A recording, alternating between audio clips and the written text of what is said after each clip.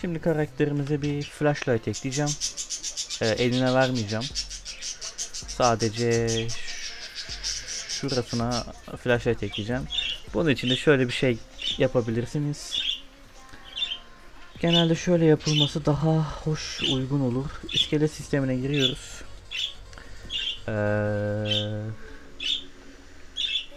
Left shoulder. Aynen. Şuraya bir tane soket ekleyeceksin. Diyeceksin ki buraya flash light soket. Sonra bunu biraz düzenleyeceksin.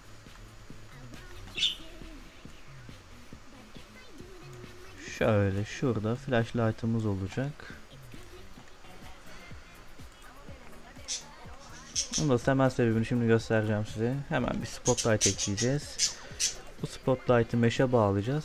Mesh'in içinde de az önce oluşturduğumuz flashlight sokete bağlayınca artık o kısımla bağlantılı olmuş.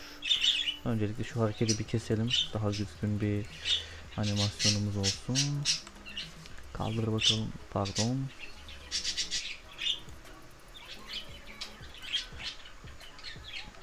Aynen.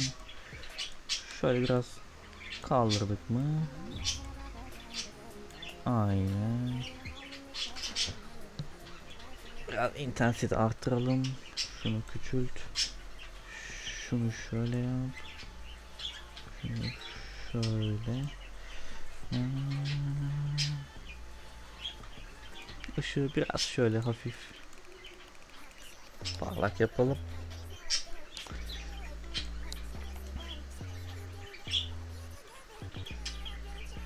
Ama tabii bu şekilde yaptığımız zaman kameraya hani baktığımız yönden ziyade bedenimizin şeyine bağlı oluyor biraz. İstersek tabii bunu kameraya da bağlayabiliriz. Hani direkt kameraya bağlayıp kamerayla şey de yapabiliriz. Hani şu şekil.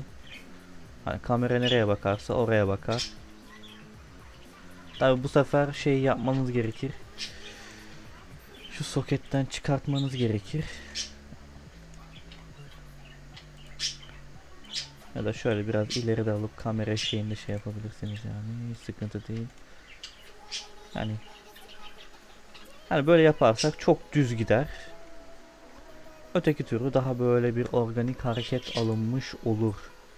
O yüzden ben bunu şimdilik mesh'te tutacağım. Şunu biraz aşağı indir. Şunun inner corner'ını biraz arttır. Biraz daha güçlendir. Böyle uzat biraz daha. Yok. 5000 iyidir. Hatta şöyle bir karanlık yapalım ya. Aynen. Aynen şöyle gözükecek.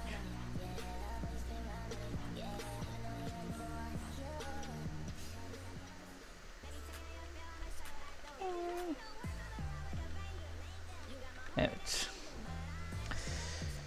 Evet, şimdilik temel şeyleri ayarladık. Koşuyor, yürüyor, zıplıyor, eğiliyor. El fenerimiz de var. Hatta dur, el feneri şeyini de atayalım. Bir dakika. Bunun input'unu ayarlamış mıydık? Ya, onu da hemen ekleyelim. El feneri. Ya flashlight. Bunu bir kaydedelim. Şu crouch.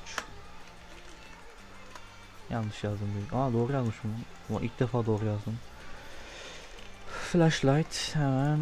Aynı şekilde bunu da tek tek basmasını istediğim için flip flop kullanacağım.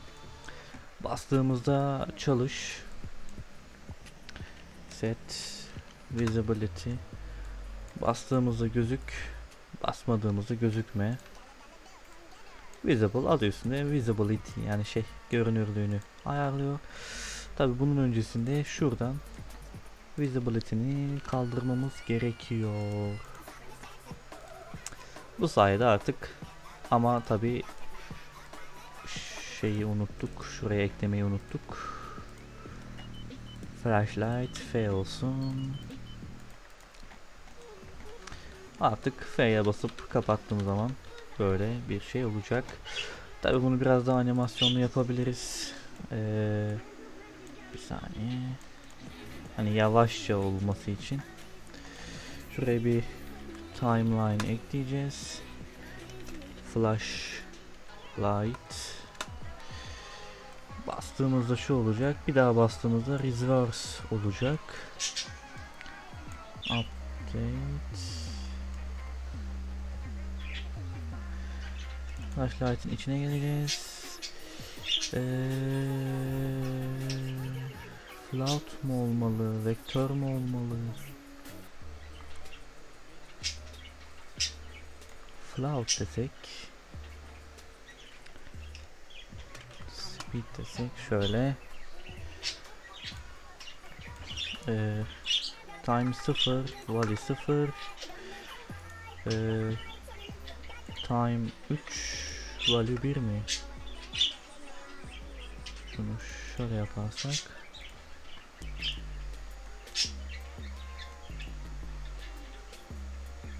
Nasıl yapılıyordu bu ya? Neyse ya, bunun şeyini öğreneyim, şu an aklıma gelmedi. Biraz. Buna böyle hani yavaşça şey yapılabiliyordu. Onu öğrenip yapacağım. Ya şöyle. Hani F'ye bastığımız zaman hani direkt yanmıyor. Böyle hafif yanıp sönüp sonra yanıyor. Ya onu manuel de yapabilirim de o da çok can yakar yani. Nasıl yapayım? Şöyle bak. Çok iş çıkacak ama bak bekle. Yaptık ya, delay veriyoruz. 0.01 kadar. Sonra kapanacak. Sonra yine bir delay vereceğiz. 0.2 sonra açılacak. Hop.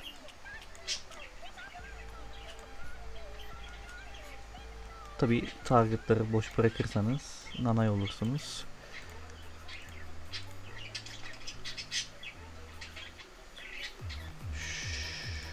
Şu biraz az gelmiş galiba. Şöyle yapalım. Mesela hani anladın mı? Hani bunun daha güzelini yaparsın. Bunun şeyi vardı böyle 0.2 yapıp daha da uzatabilirsin, hani fıt fıt fıt fıt fıt gibi. Onu timeline'la yapılabiliyordu da işte neyse, şimdilik böyle kala koysun. Hani sıkıntı değil. Başka şu an için